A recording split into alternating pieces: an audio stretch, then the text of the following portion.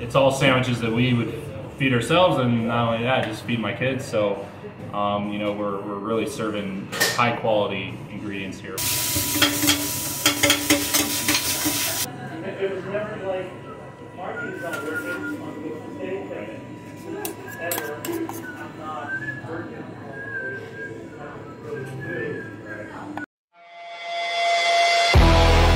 My name is Marko Milicevic. I cook, I travel, I eat, and my motto is always ask for more.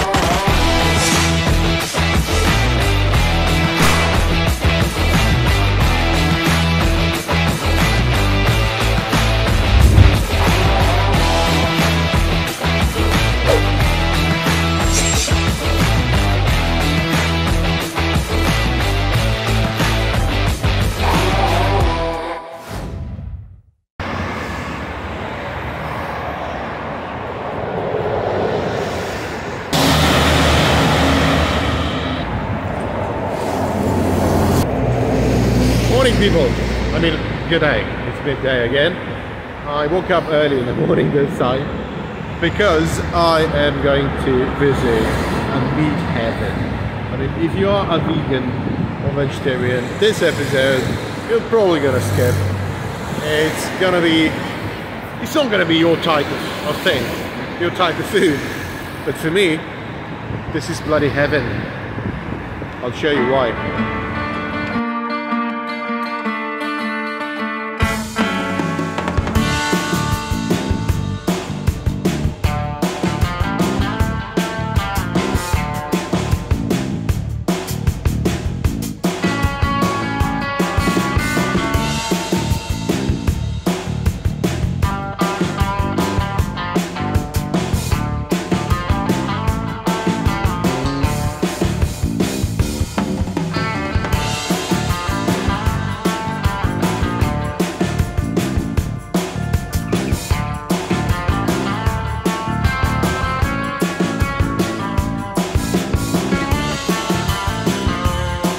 Hi everyone, my name is Alex Gustafson and I am one of the owners of Messenger.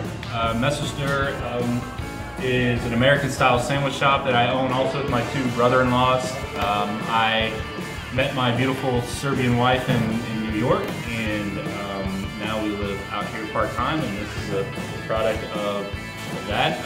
Messenger basically came about whenever COVID started, and we're all in one big house, and we kind of found a mutual love for sandwiches and meat and sauces and creative ingredients, and we needed to get out of the house, so we came up with Messenger.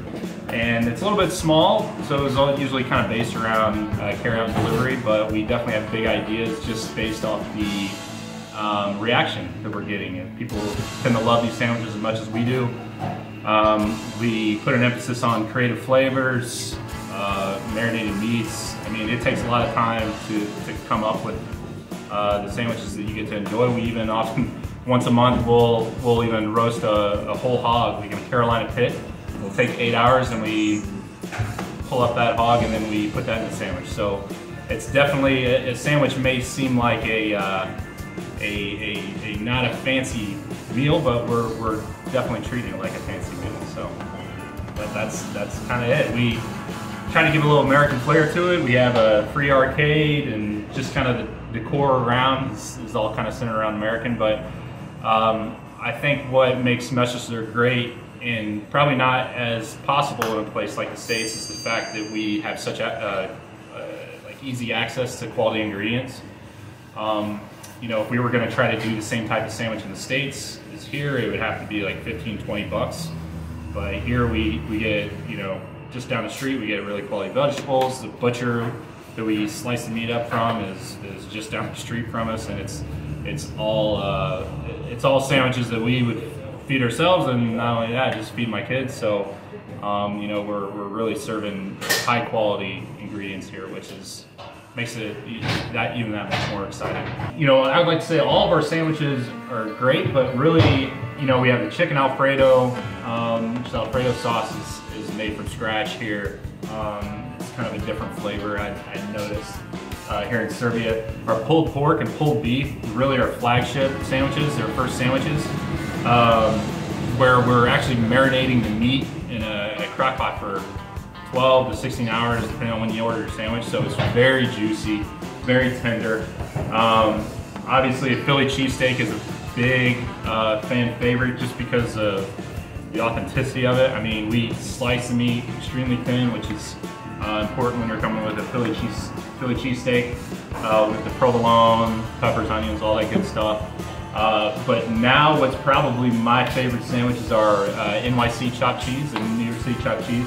We have ground beef smothered in cheese, and then you have onions, peppers mixed in it, and then we have a homemade aioli, which has about 5 different ingredients in it just for the aioli sauce.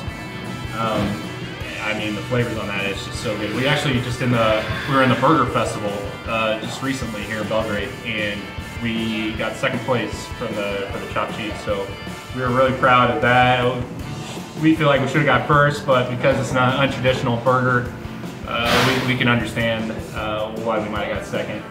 The other thing that is really important to note in terms of what we offer is onion jam. So the pulled beef and pulled pork, they have an onion jam that actually gets smeared on the sandwich. And when we're making the onion jam, that's another 12-hour process to just do that. But I mean, it's just a sweetness that comes out of the onions that the flavor is just so unique that I think everyone would love it. I mean, you could use it for sandwiches, you can use it for chips. So at some point, we'll actually be serving or selling jars of the onion jam just by itself. So again, you know, it's like when you go down the menu, everything's very intentional, and there's just a lot of creative flavors. I mean, we don't just put the meat on and then put some lettuce, tomato, slap some sauce on. I mean, just our pulled beef alone has about 15 different ingredients in it when it's all said and done. So yeah, with our different sandwiches that I would recommend you try it. I don't know how hungry you are, whether you want to do a half or a whole.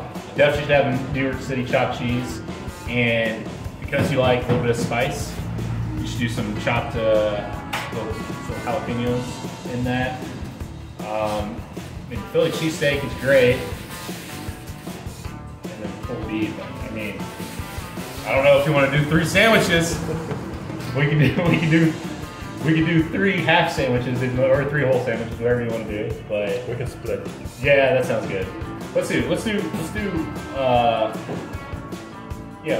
whole sandwiches, and then we can split. And then in terms of the sides, we have sweet potato fries, onion rings, pepper rings, crisscross fries. Yes, sweet potato fries, right? Yeah. Potato fries? Yeah, sweet potato fries. And then I definitely have to try the Alfredo sauce. gotta get, okay, we'll get inside of that. We're just gonna start serving up a bunch of stuff. That's what we're gonna do. Okay. We deserve it. Yeah. Let's just serve up a bunch of stuff and then We have a beer. It's like midday. A couple of beers. check in a few hours and we'll see where we're at. So yeah, we'll load up. We'll load up on it. All right. Which one will you start first? Oh man. Okay.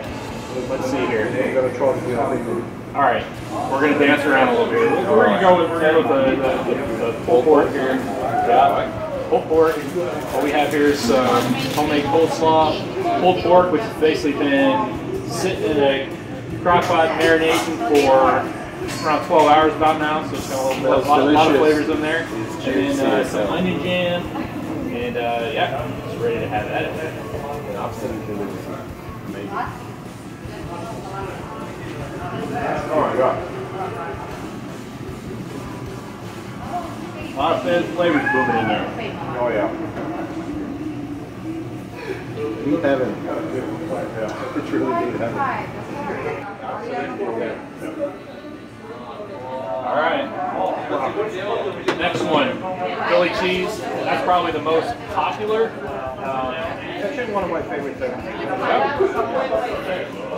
Let's dive in. No pressure then now. Yeah. I really enjoy it. Anytime I have a chance. And honestly, I couldn't find it. Out here.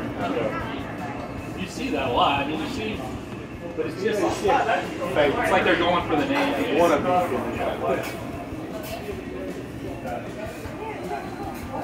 Oh yeah. Easy. Easy. It's a simple sandwich, but it's done wrong so many times. So It's simple but hard to make. yeah. So sometimes with the Philly cheese, there's two different ways that you kind of make it, right? Like you can do it with like the cheese whiz, right? You can do it with the cheese whiz, or you can do it with provolone. We decided to do provolone just because our meat is so it's just like high quality. We want to focus it on the meat. When you do the cheese whiz, you can ruin it. Exactly. It kind of dominates the taste. So for here, it's really just about, you know, we want to accentuate the taste of the meat. Yeah, you can take you said your butcher is down the street. Yeah, actually down the street from our house. We used to go down here, but now we have a place that's a little bit even closer to us. So, but this one, this is actually the ambassador's favorite sandwich. This ambassador came in, and he always comes in for the Philly. It's actually that's where the letter from right there. Oh, yeah. Thanks for the sandwich. yeah, thanks for the taste at home.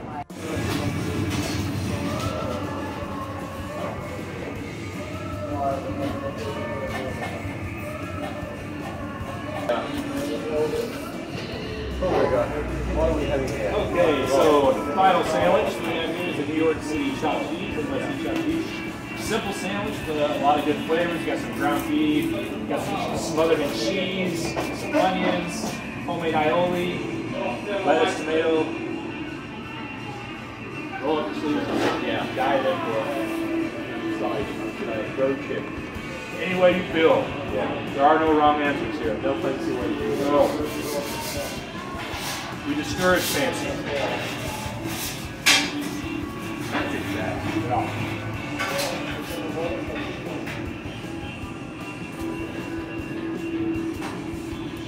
Oh. So good. So this is the one when we did the burger festival. We got second place. Should have got first. Sorry. I'm not bitter about it at all. But it was great. Yeah, yeah, it was great.